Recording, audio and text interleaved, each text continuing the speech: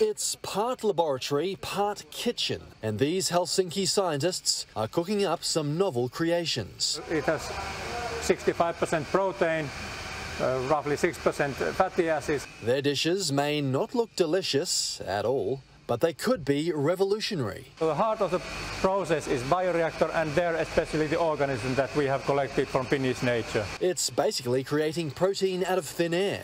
Electricity is pumped through water. That releases hydrogen, which multiplies the microorganisms. And what we get out is the cell-containing slurry. That protein-rich paste can be added to any animal-free meal. Tastes like noodles. It is a bit more elaborate than your typical dinner prep, but scientists say we need to rethink how we eat to protect the planet.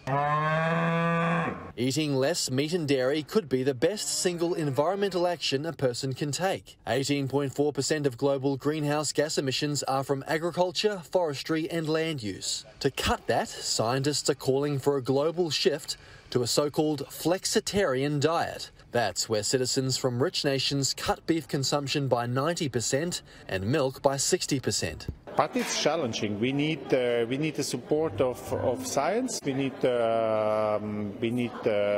new technology, especially if it comes to energy production, and we need a consumer which is on our side. There are already plenty of success stories in this space. Wow, no cow. Like plant-based dairy producer Oatly, whose milk alternative is now served at Starbucks and is worth an estimated $12 billion. And Mosa Meats, which created the world's first cultivated hamburger back in 2013. It cost around $300,000 then, but the company is working on more wallet-friendly versions. Public funding for different kinds of research is crucial and decisive so that these new technologies are there waiting to be commercialized. And if they are, the typical pub meal may look a little different in the future. Happy to try anything, and if the taste is good, I would definitely go for it. It sounds a little scary maybe, because I don't know that much about it, but it's something